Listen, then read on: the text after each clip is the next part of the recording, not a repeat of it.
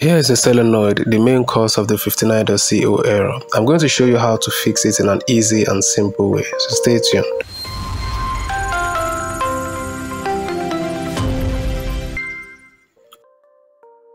So alright, what we are going to do is to open this cover on the right hand side of the printer. That is where the power plug is. And to do that, I'm going to remove this back cover, and with my screwdriver, I'll remove this screw here.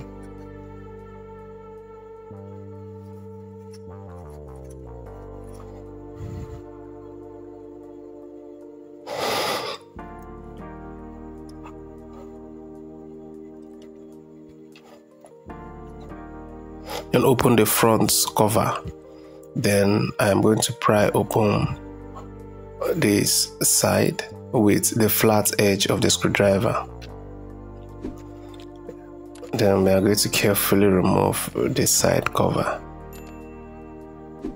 And there are two clips under that you need to detach. So the clips are actually locked, so you have to use the flat end of a screwdriver to detach them so that it comes off easily. Then we pry open it from the front side also, and the cover will come out easily this way.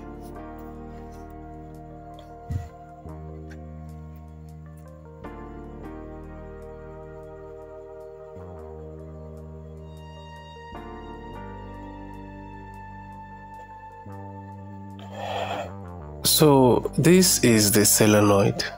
That is the device that we are going to be working on inside the printer.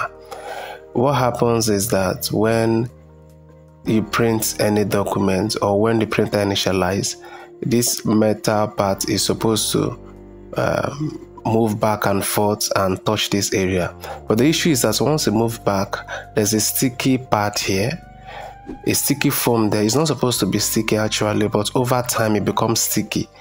And once the metal part comes back this way, it will not be able to move back anymore. You can see the way it is locked. So that is what we are going to be fixing there. The first thing we'll do to get access to that solenoid is to remove the power board.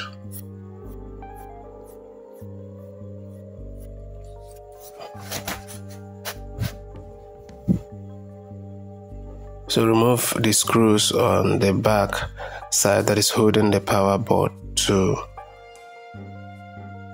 the panel. Then there is another screw here.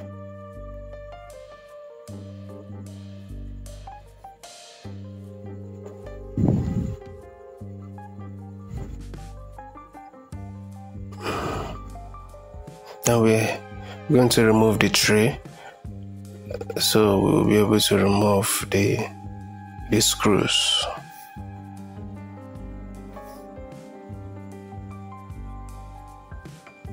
Then we'll remove the front cover also. There's a screw there that is holding the power board.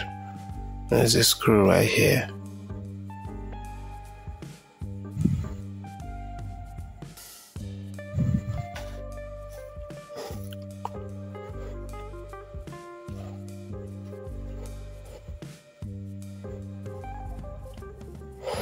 Alright, so carefully detach the cables that is holding the power board to the printer.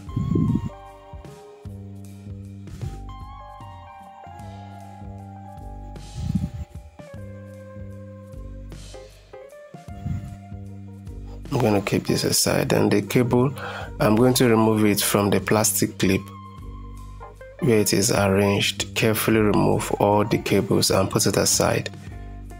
We are not removing the cables completely, we just want to detach them from the plastic clip that is holding them together neatly.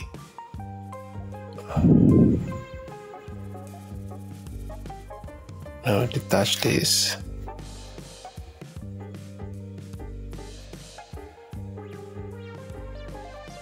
Just be as careful as possible while you're doing this so that you won't break any cable or break any of the plastic device here.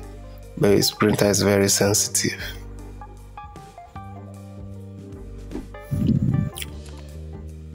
Alright, so this is the clip. So I'm going to hold it aside like this. The solenoid is right under here. So I'm going to cut out a piece of paper. That is what we are going to use to cover the sticky area on the solenoid. You can see, so we are going to use it to cover it this way, so that once the metal part moves back and forth like this, nothing is going to hold it down. All right, so this is what the solenoid looks like again. And then this spring here, you can see that the same spring is here this way. So this is how the solenoid is facing inside the printer. So this is the area that we want to work on. This is where the sticky part is. Yeah, so this is where the sticky part of the print of the solenoid is, and that is what we are going to cover, so that when this other metal part moves back and forth, there is nothing sticky that is going to hold it down and prevent it from bouncing back the way it ought to. Because when it's not able to bounce back again, it is going to come off with that error. So what we want to do now is to stop this other metal part from sticking to each other. It's not supposed to stick to each other. It's supposed to bounce back and forth. As you print, it will bounce back and forth. So with the paper in between, it will cover that sticky part, and then the metal part will be able to bounce back and forth the way it ought to. And that problem 59.co will be solved. So there is other ways that we can do this. We can remove the whole component, the whole gear set, to be able to get access to the solenoid, but I will show you how to fix it the easy way without removing everything completely. So I'm going to get a piece of paper or a piece of tape, whichever one is available to you, and then we are going to put it in between this area so that once it bounces back and forth, there will be nothing holding it. Here I have a piece of tape. I'm going to carefully insert it inside this hole so that I'll cover the sticky parts.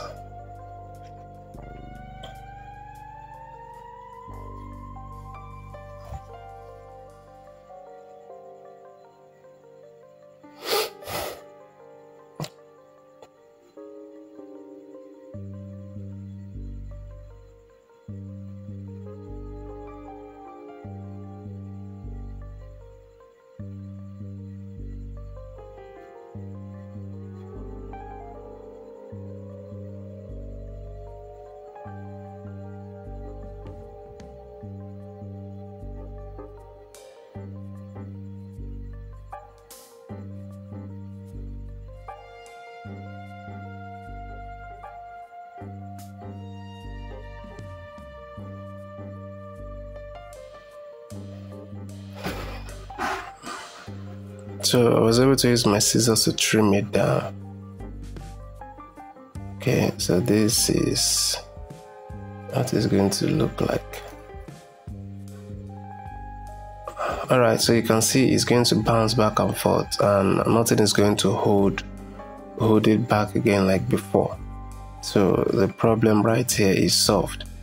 What we want to do is to ensure that once this spring moves back and forth, nothing will hold it back.